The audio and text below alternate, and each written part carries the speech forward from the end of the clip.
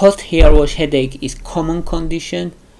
It is also known as hair wash migraine, and it occurs 15 to 2 hours after showering.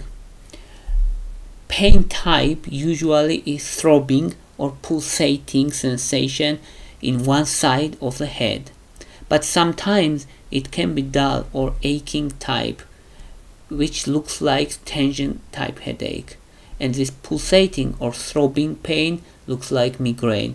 So both are possible, but in most cases it looks like migraine, and 8% people who have migraine also has hair wash migraine or hair wash headache. It's more common among females and females who has long hair, and it's associated with hot water also. What is possible explanation of hair wash migraine?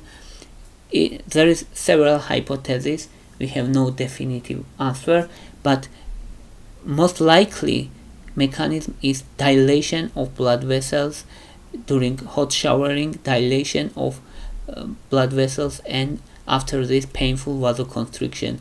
Generally it's one of the offered mechanism of migraine, and it can be same in case of hot showering. Another possible explanation can be dryness of skin.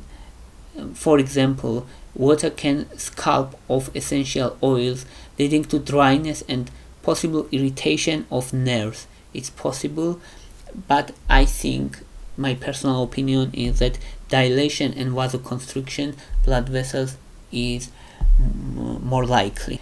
Also, it can be associated with going out with wet hair.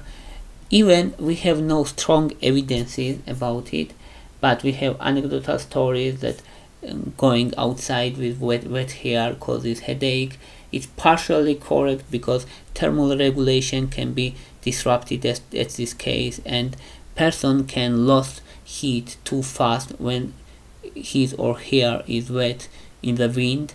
It's possible that thermoregulation problem still can cause vasoconstriction and vasodilation, and such pain, migraine type pain, can occur. Now let's say, what can we do? What's treatment? Usually this pain is moderate or mild, so no need specific treatments, but non-steroidal anti-inflammatory drugs usually effective. And how can we prevent? Lukewarm or colder water, showering with colder water can be solution. It's not universal advice, because some people also have headache after cold shower, so it's not guaranteed, but many cases it can be effective. And hair drying is also important to avoid this regulation problems and thermoregulation problems when we're going out. That's all I wanted to say. Thank you for your interest. Thank you for your watching. If you like my videos, please thumbs up. If you like my channel, please subscribe. Thank you very much. Bye for now.